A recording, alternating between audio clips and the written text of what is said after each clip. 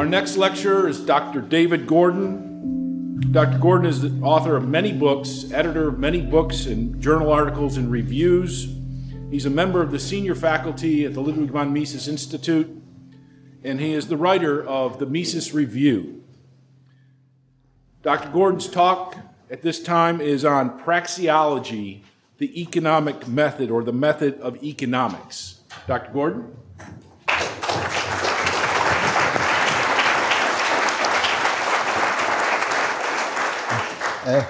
Thank you, Mark, for your introduction. That introduction was the best part of the talk. Everything is anticlimax from now on. Normally, the introductory lecture is on praxeology in Mises University is given by Hans Hoppe, but Hans couldn't be here this year, so just in case anyone is wondering, I'm not Hans Hoppe. No, I'm not Stefan Molyneux either.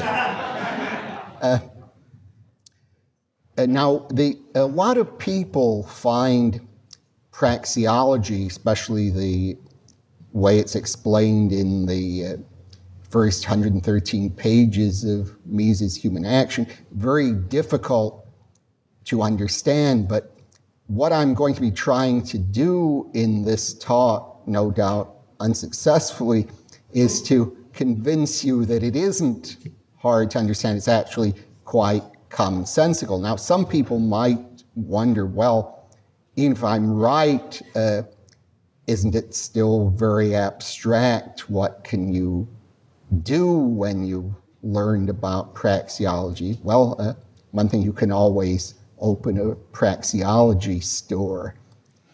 But, well, enough of bad jokes, at least intended bad jokes.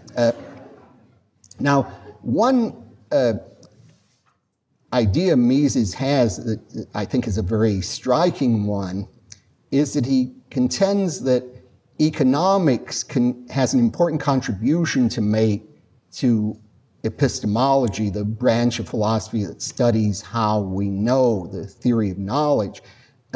Normally, we don't, when, at least at the time Mises was writing, and probably true since, when philosophers are talking about theory of knowledge, they don't normally talk about what goes on in economics. But Mises thinks that philosophers, especially philosophers of science, are making a big mistake when they don't talk about, think about what goes on in economics, because as in his view, economics uses a different method from the method used in the physical sciences. So economics has its own way of approaching the subject matter, but even though the way economics works, the way economists reason, is different from that of the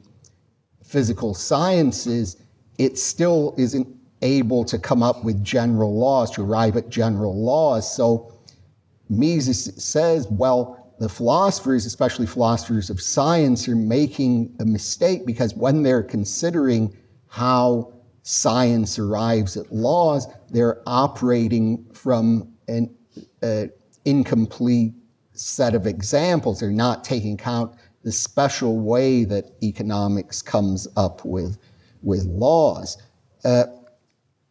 Now, if Mises is right, it raises a problem.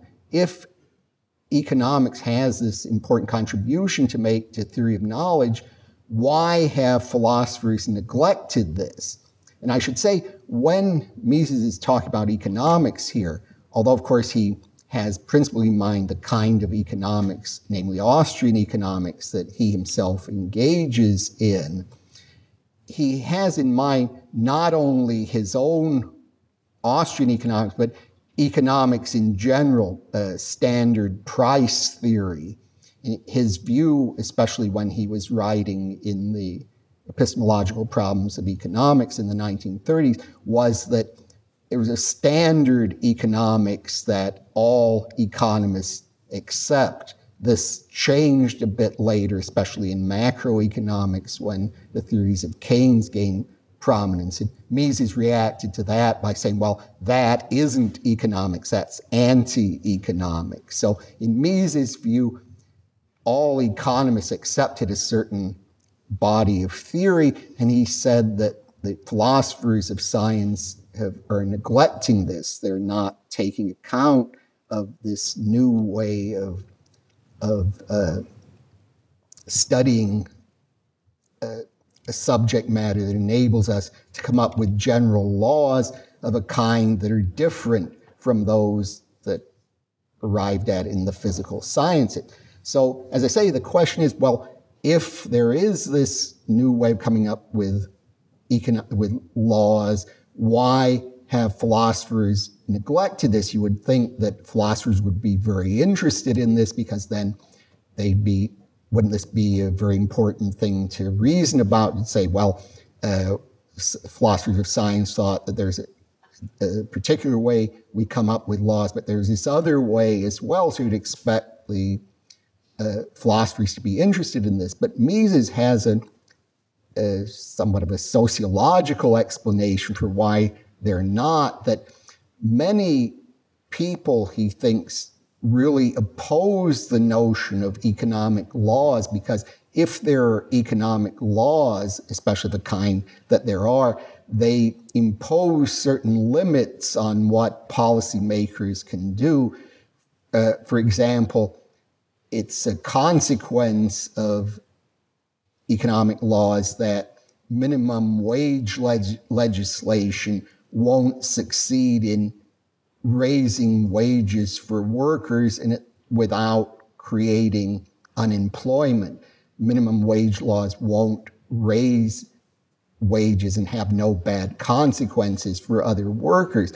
So if it turns out that economic laws impose restrictions on what policymakers want to do, especially policies that aim for that intervention into the free market, then the policymakers and people who favor those kinds of interventionistic and socialistic measures that these people oppose won't be very happy about this, and so they'll react, Mises thinks, by just denying that there are economic laws. And Mises suggests that many philosophers, especially, I think he has in mind, especially philosophers at the time he was writing, the logical positivists in Vienna, who had these socialistic views and interventionist views, so they would downplay or deny entirely that there are economic laws, and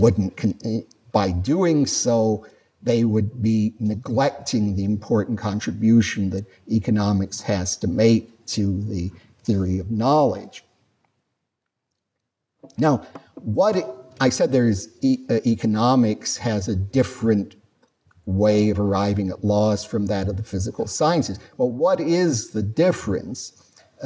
In the physical sciences, what we're basically doing is studying matter or energy in motion. We're considering various events in the physical world, or the scientists are trying to come up with universal generalizations that describing the behavior of certain kinds of matter. Now, let's take one elementary example. Of course, it will have to be elementary because that's all the science I know, if that. Let's take Boyle's law, which is that if you multiply the pressure on a gas times the volume, you'll get a constant. So increasing the pressure on a gas will decrease the volume. So let's just consider that, given this law PV equals K. So what do we see when we're looking at this, if we remember what the symbols stand for, which in my old age is difficult? That was supposed to be a joke. You can laugh now.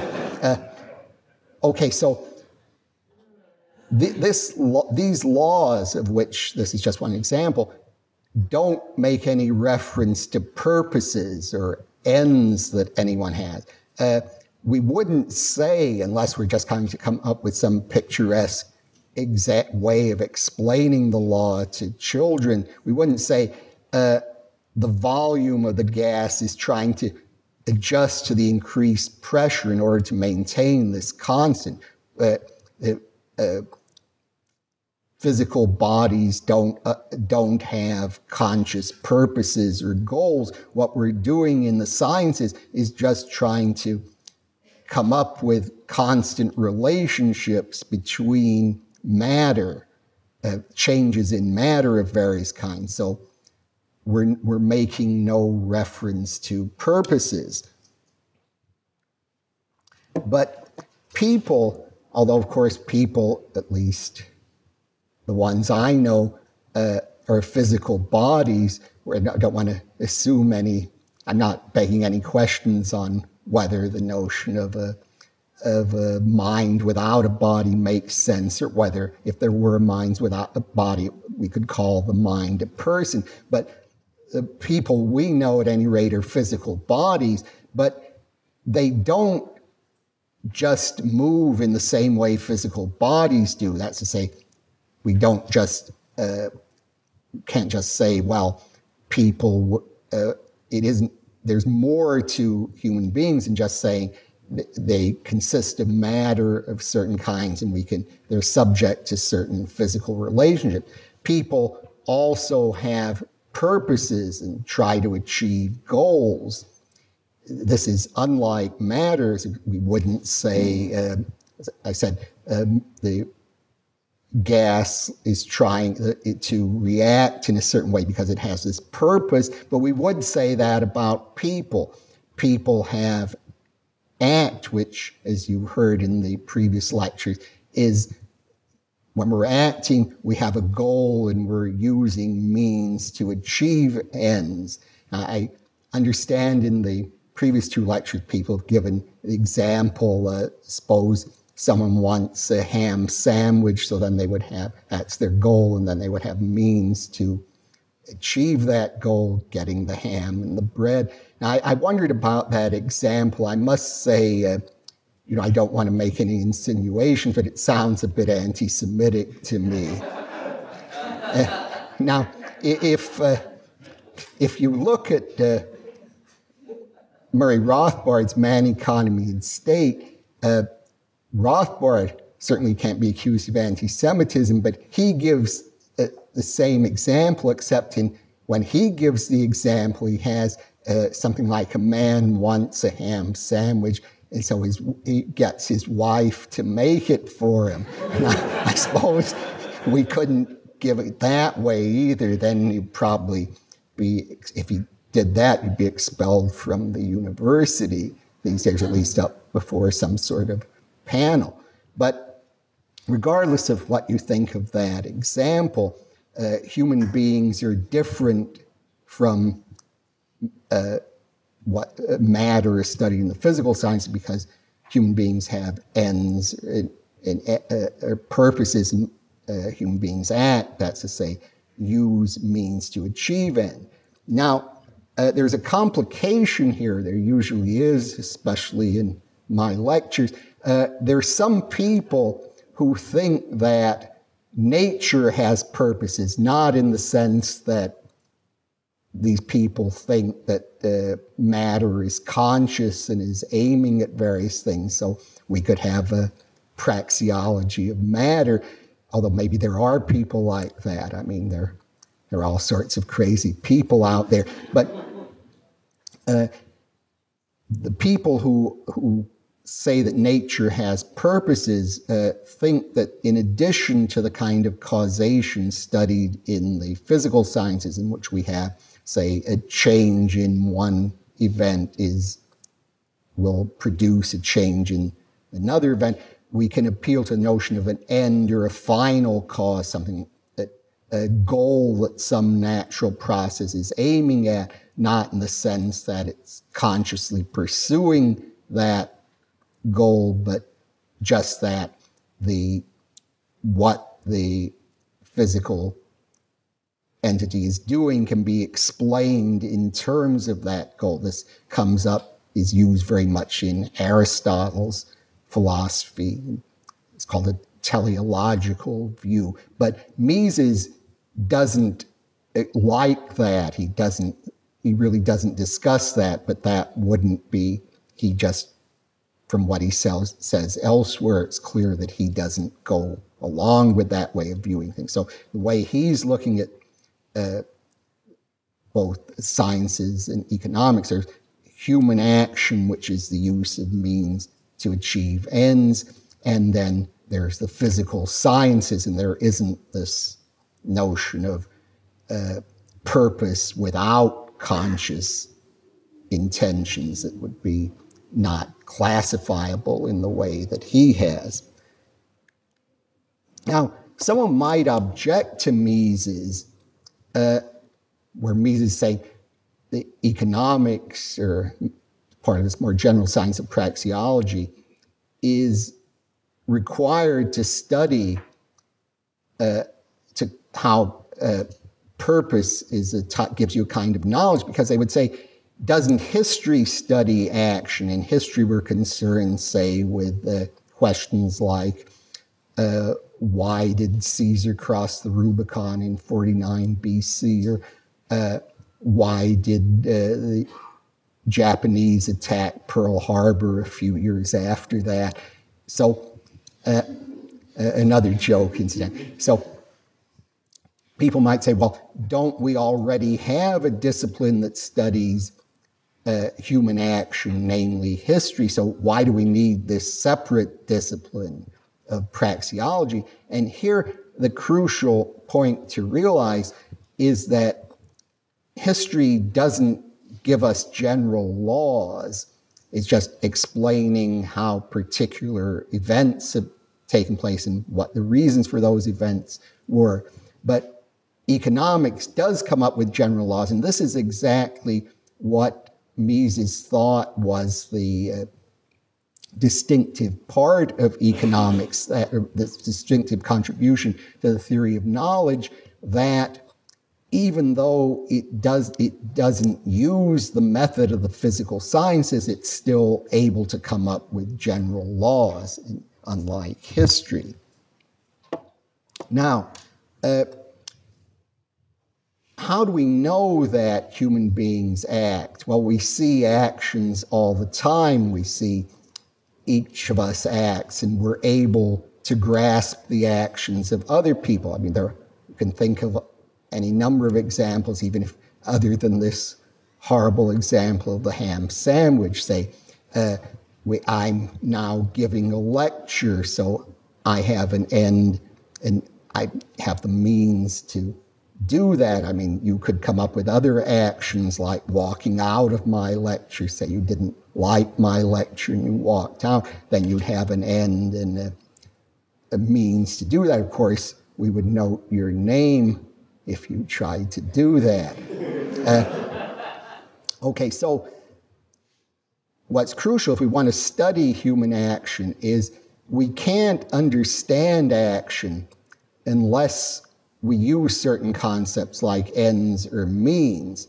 And there's nothing in saying that we have to employ certain concepts in order to understand action. There's nothing mysterious about this. Mises talks about a priori concepts, and there are some people, as soon as they see the word a priori, they react in horror. They'll think, oh, well, this is some kind of Kantian terminology, and we know from reading Ayn Rand that Kant is the worst person of all time, so there must be some big problem here. I mean, since how could Mises possibly talk about the a priori? Or some people just don't like, who are not supporters of Ayn Rand, don't like the notion of the a priori. But I think when Mises is talking about a priori concept, he means something quite unproblematic, just that we have to have these concepts in order to understand action. Just as an example, supposing you hear people speaking a foreign language that you don't know, which you can very easily do here at this conference. So unless you learn the language, you won't understand what they're saying. You'll know they're saying something, but you won't be able to understand what they're talking about. So here in this, it's similar idea, I think, in when talking about a priori concept, just in the way in which we have to have certain concepts in order to understand a foreign language. Mises is suggesting we have to have certain concepts in order to understand action. Unless we use these concepts, we won't understand what's going on when people are acting. So this is what he means by a priori, that you have to grasp in order to make sense of actions. Now, a misunderstanding here is when he says that the concepts are a priori, it doesn't imply that these concepts are innate, that we're born with these concepts, or that we have them somehow in our mind and they're just triggered by outside experience. He isn't giving, when he talks about a priori concepts, he isn't giving us some philosophical theory of how people acquire concepts. If you say you're an empiricist about concepts, that's to say, suppose you think we get concepts by abstracting from the world, or that's one theory, I think one that Rand suggests. You could hold that theory if you wanted and still accept Mises' notion of the a priori. All that would follow is until you got these concepts, you wouldn't be able to understand human action. But a priori, as I say, doesn't imply any controversial philosophical theory about how concepts are acquired. It's just saying you have to grasp these concepts in order to understand action. Now we'll see in a little, I'm actually going to cover this in one of my other lectures. A priori knowledge is different from a priori concepts. What I'm talking about here is just a priori concepts. Now, so as I suggested, Mises says we can study action. We do so by examining these a priori concepts that we need in order to understand action. And Mises called this study, the study of human action, praxeology. And in his earlier book, Epistemological Problems of Economics, which was written in the 30s, he called it sociology, but that isn't such a good name because it's, of course, used for something else. So here we want to distinguish a very strict sense of talking about praxeology and a looser use of the term.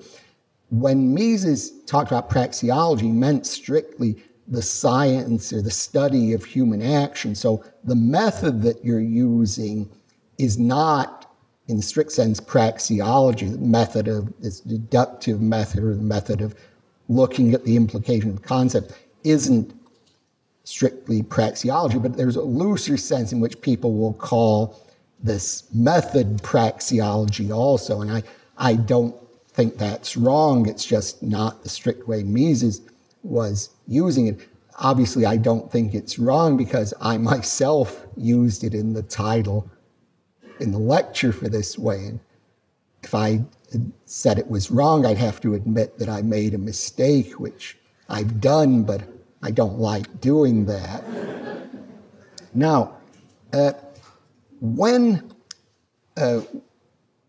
we say that the method of praxeology makes use of a priori, I think people make this idea much harder than it actually is, and people say, well, this is very abstract and hard to understand. And raise various problems that really rest on misunderstanding. And one of the most basic points to remember that will, if you remember this, I think it'll clear up a lot of difficulties people have about praxeology, is that a priori does not mean mental. So when Mises is talking about a priori concepts of action, he's not talking about what's going on in his mind or other people's minds. He's talking about actions, events that take place in the real world, events that take place out there, like in this horrible example of the ham sandwich. He isn't just talking about ideas of a ham sandwich, he's talking about actual sandwich out there. I guess whoever these lectures just didn't consider the anti-Semitic implications, but I don't want to get sidetracked again. If I get sidetracked too much, I'm going to start going over Molyneux's philosophy, and then they get rid of me. Okay, now, what happens if you make this mistake? You say, well, you're thinking Mises talking about a priori, so this means somehow mental. Then this leads to a misunderstanding. I've been coming to this program for a great many years, and someone nearly always will raise this question. They'll say, well, how does Mises know that when he's coming up with all these claimed laws about human action, how does he know that he's talking about anything other than what's going on in his own mind? How does he know that this applies to anyone else other than Mises himself? I mean, just as a matter of interest, has anyone thought of that or wondered about that question?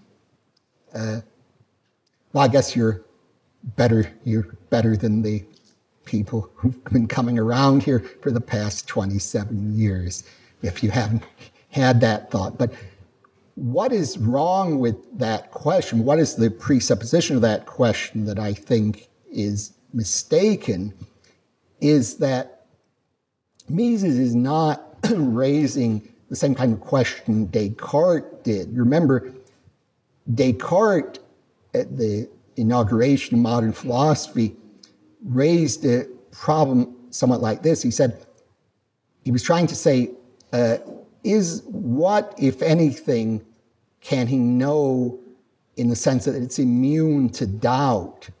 And he suggested the physical world isn't something like that we could just imagine that we're being somehow deceived, that there really isn't a physical world. So the physical world is subject to doubt. And he then went on to argue that he couldn't doubt his own existence. And from that, he tried to prove that the physical world did exist. He said, well, he could prove then that God existed and God wouldn't deceive us. So if he thinks he could get a proof the physical world exists. So what Descartes is doing, he's starting with his own consciousness and then saying, how do we know the physical world exists? And many philosophers, although very few accept the way Descartes solved the problem, write about this problem. How do we know that the world exists? The problem of skepticism. What is the basis of our knowledge? Now, this is not Mises' project. He's not engaged in some kind of skeptical solution to skepticism where he's saying, I'm starting with my own consciousness and then I'm trying to deduce the existence of the world.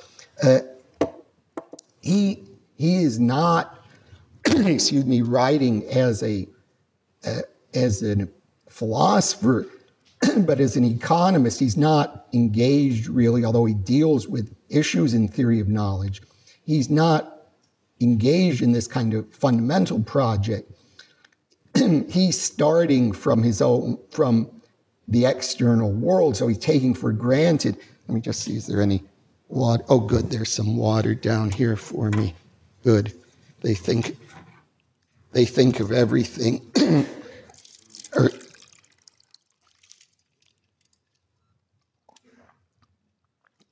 or at least, if not everything, at least they thought of that.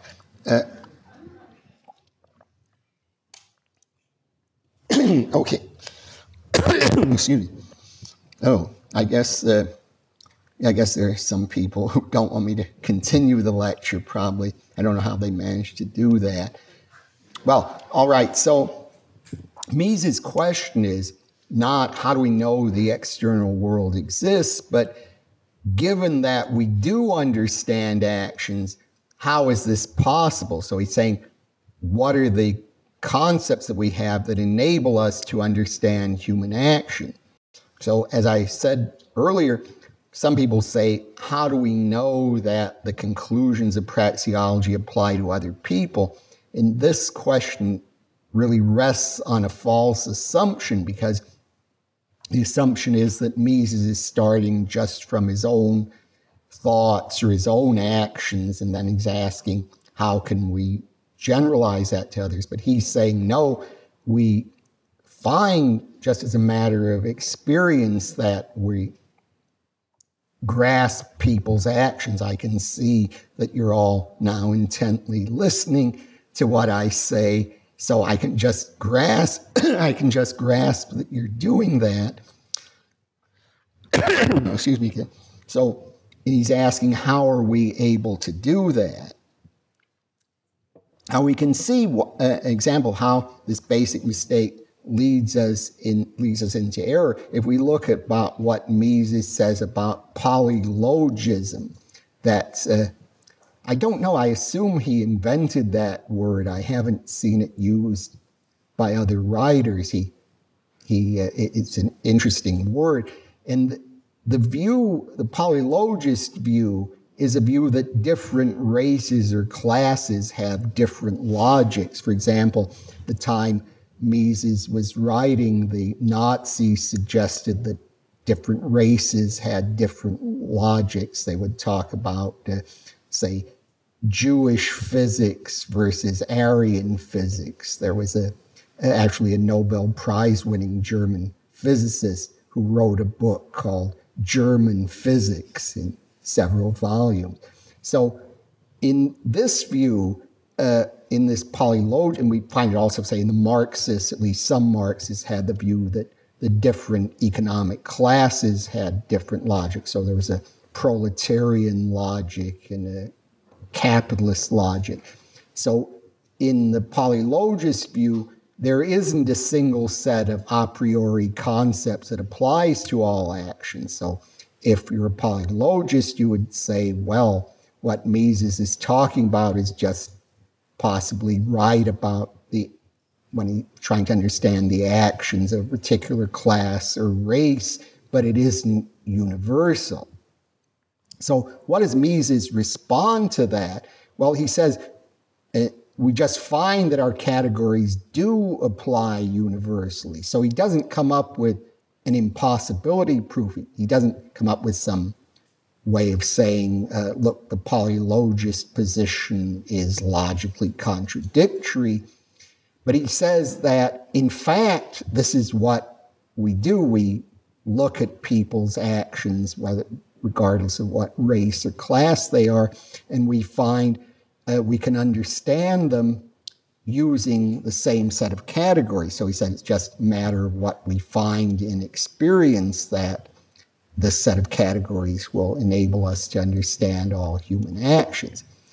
Now, although you don't find, at least in very much in standard academic writings, people who are polylogists in the sense of saying people have different races, have different ways of thinking. But there is a version of polylogism that's popular among some contemporary anthropologists, and seeing what's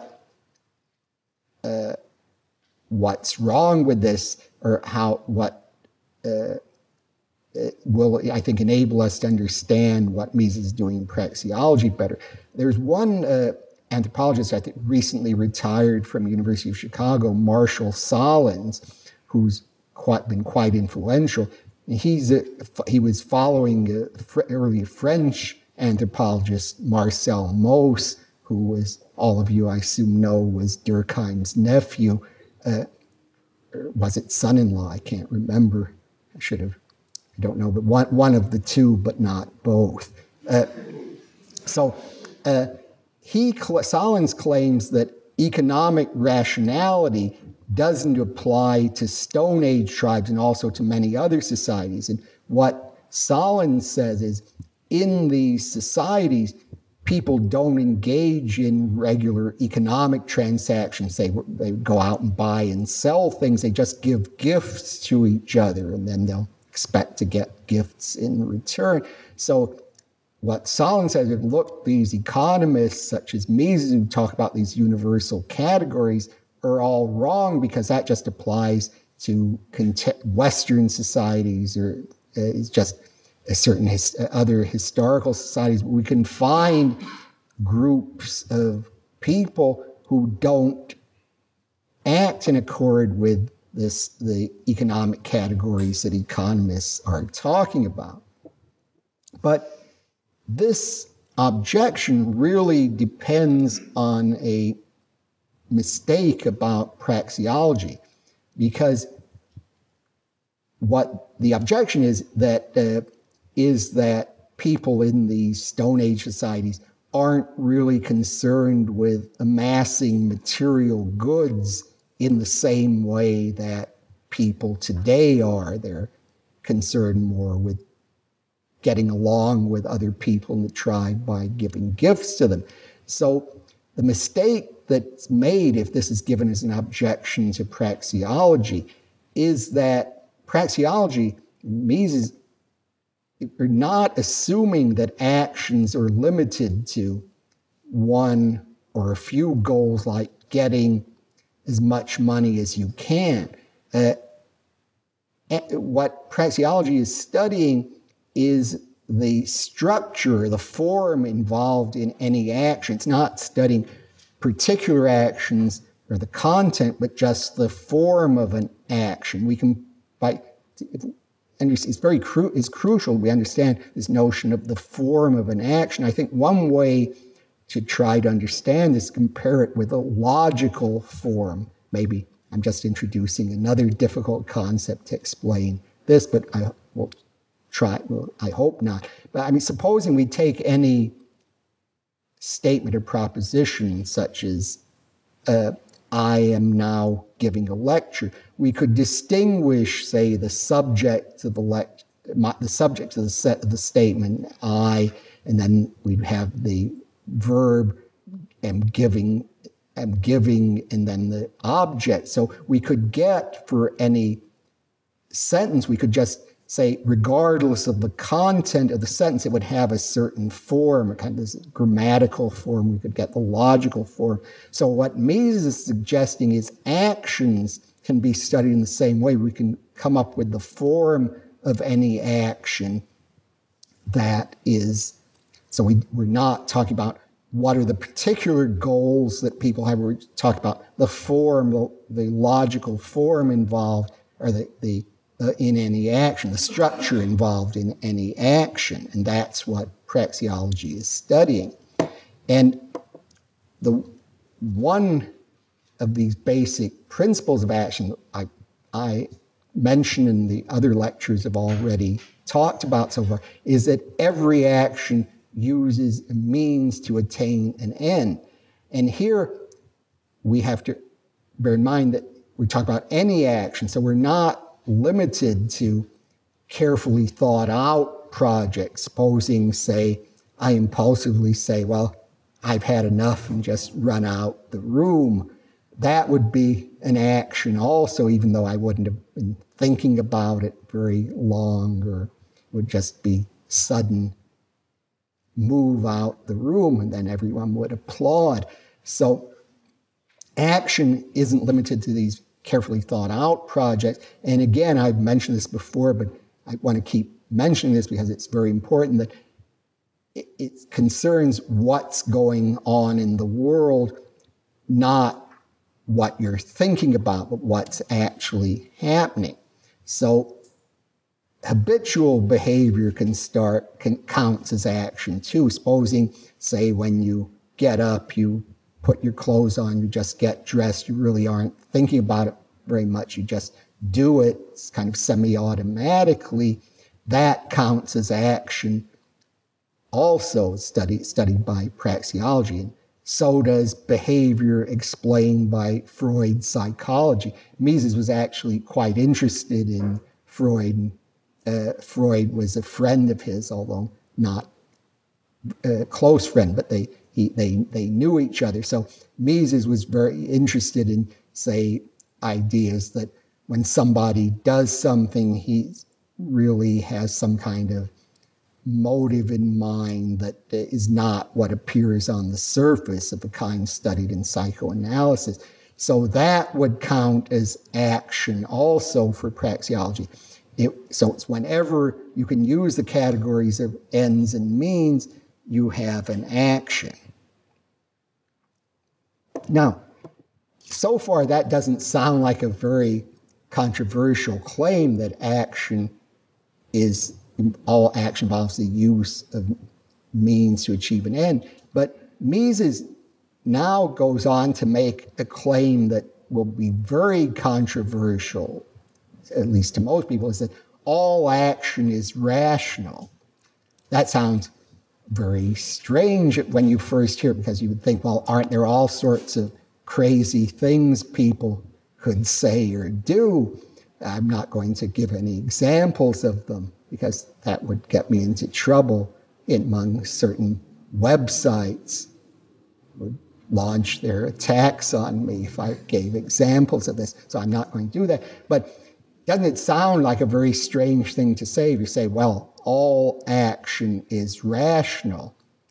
But although it sounds odd, Mises doesn't intend anything particularly controversial. He's just repeating, in a way, this non-controversial claim that all action involves the use of means to achieve an end, because that's his criterion of rationality, use of means to achieve an end. So if you accept that, then he's not saying anything else by saying that all action is rational.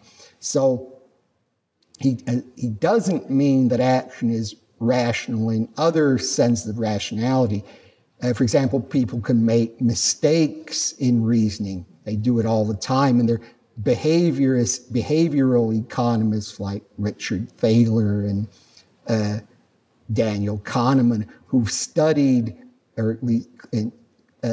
actions. They claim people make all sorts of mistakes in reasoning. So they say, well, people really aren't rational. But Mises isn't, when he says action is rational, he's not saying that people always reason correctly. All he's saying is that people, from their point of view, are using means that they think will enable them to achieve their end.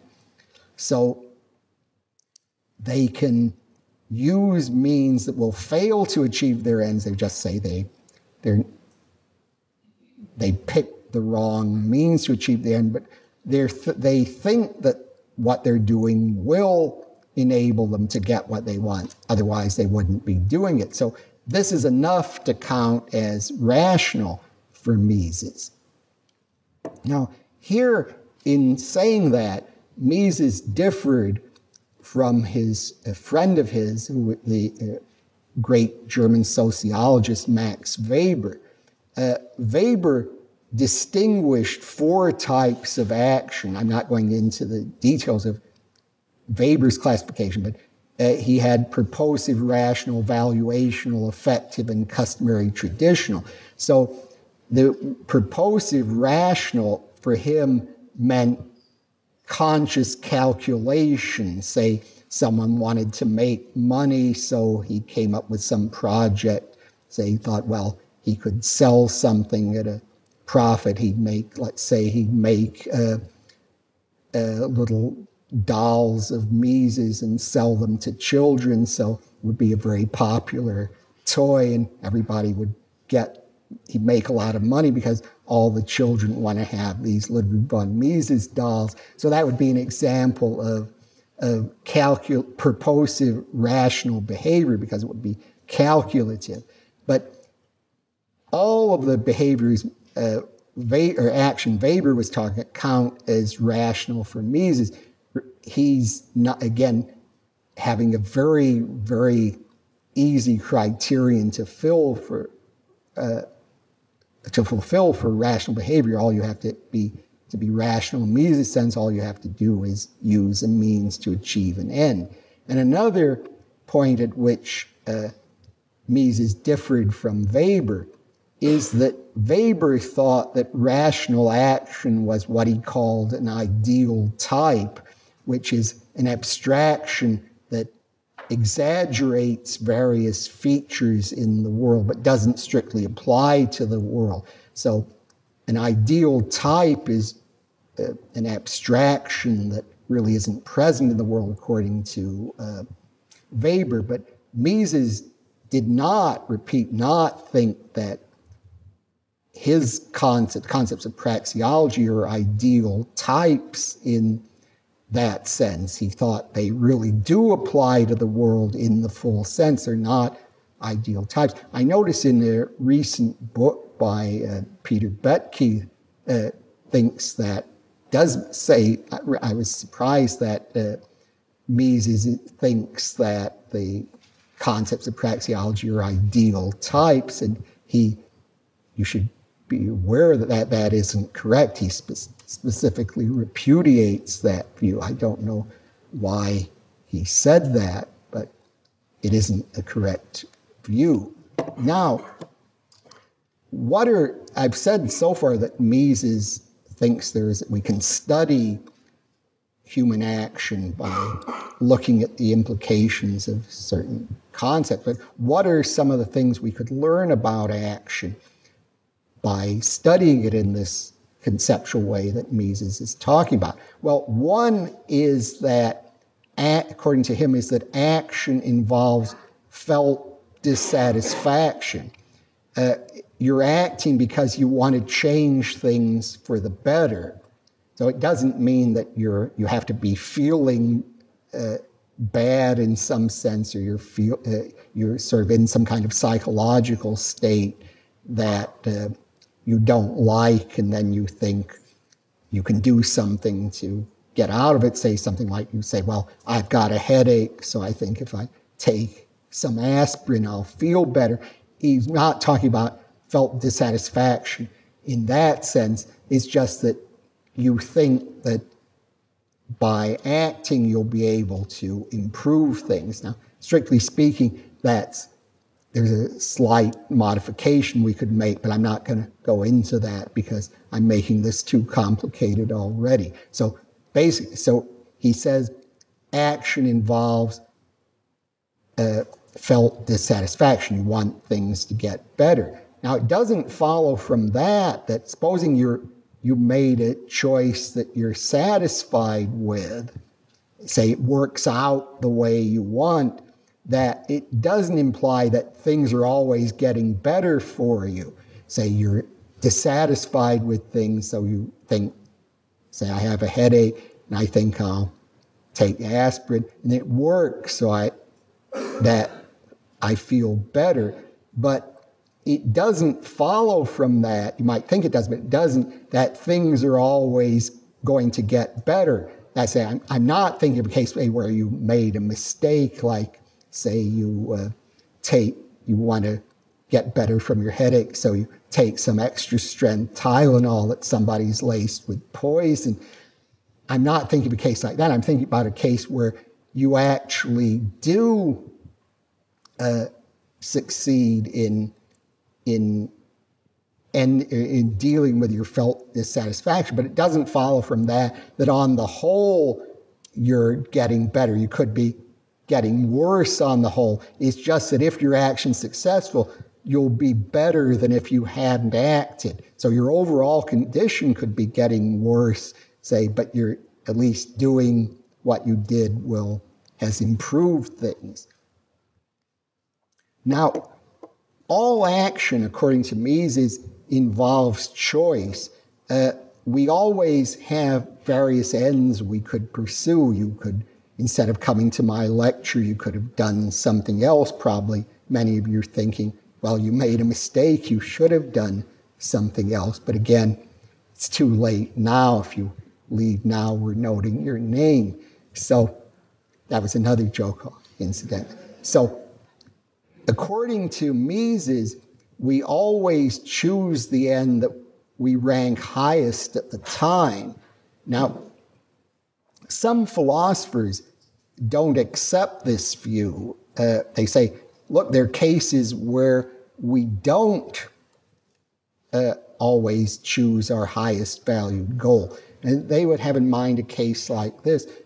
Supposing someone thinks that smoking is bad for your health, so he thinks, well, if I smoke, this will increase my chance of getting lung cancer, and so I don't want to do that, so I don't want to smoke, and that's more important to me than whatever pleasure I get from smoking. So the person says, well, it turns out he smokes anyway. He'll just light up, even though he holds that, according to these philosophers, he holds that smoking is bad, and he also thinks the fact that the badness of smoking outweighs whatever pleasure he gets from smoking, but he smokes anyway. So the philosophers who speak of this describe this as weakness of will, or in the Greek term, akrasia. So the idea they have is, well, you could have a highest preference in the sense you're ranking something highest, but you don't do that because there are various theories on how this takes place, that you wind up doing something that isn't your highest value goal. Now, as Mises would analyze a case like this, or praxeologists would analyze a case like this, you would say, well, the person at the time he was acting just changed his mind about what was the highest valued goal. When he was acting, he just, at that time, whatever he thought he'd get out, the pleasure of getting what he thought he'd get from smoking, did outweigh these other factors against it. Otherwise, he wouldn't have smoked. So it could be that immediately afterwards, he would regret his action. So we could have weakness of will in kind of a weak sense of weakness of will, that where the person always or almost always regrets certain kinds of action. But in Mises' view, you couldn't have what is called in philosophy strong akrasia, which is this view that you can act against choose something other than your highest value preference. So that view is one that Mises wouldn't help. I will say, in thinking about someone smoking, even though it's bad for you, it reminded me of the story of someone who read so much about how bad smoking is for you that he gave up reading. Okay, now, another of the principles that Mises says we can learn just by thinking about the concept of action is what he calls methodological individualism. And this is what he means by this is the notion that only individuals act. So if we talk about a collective action, entity such as a class or a nation, when we say something like the United States declared war on Japan December 8th, 1941. So according to the methodological individualist, this would have to be analyzed as talking about the actions of particular individuals. Say, President Roosevelt gave a speech December 8th, and after he gave a speech, various people in Congress voted for a declaration of war, and then this resulted in further actions by other individuals. So we couldn't say, according to methodological individualists, that the United States declared war and that's all there is to it, that that can't be analyzed further. So it's only individuals act. I'll just say, in passing here, Oscar Levant, who was I'm sure a figure you don't remember, he goes back a long way, he was a very good composer and humorist. He once said he wondered, why is it we can say Hitler invaded Russia or Germany invaded Russia, but we can't say Germany invaded Stalin or Hitler invaded Stalin. Something to think about, but that won't be on the final exam, that question. I do have some limits. So one thing about methodological individualism, when we say only individuals act, this view doesn't deny that nations or classes exist. It isn't saying there's no such thing as the United States or all that really exists are individuals, just saying that it's only individuals who act. Now, what I've been giving in the lecture various claims about action that Mises has made, such as that I just gave only individuals act, your action involves choosing your highest value preference. Oh, how do we know that these claims are true? How do we know that Mises is right? Mises' answer is, well, we just think about the concept of action and what it involves. So what we're doing, according to him, is just trying to make explicit what we already implicitly know. In his view, we have the a priori concept of action, and what we're doing in praxeology is studying this. So we're trying to understand what, in a sense, we already know. So sometimes people are a bit confused. They'll say, well, Mises' system is deductive. So in a deductive system, they think, say in mathematics, you start with certain axioms or postulates, and we don't really ask, how do you know the axioms or postulates are true? They're just assumed, and then we try to draw deductive consequences from them. But praxeology is in the way Mises conducts it isn't like that. We don't start with arbitrary postulates, but we start with concepts and principles that we already know, and we know these to be true because they enable us to make sense of action.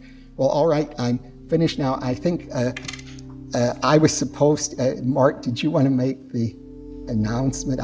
I was supposed to do that. Mark said he wasn't going to be here, and I was going to have to announce we're going to lunch, but he is here, so. We're going to lunch.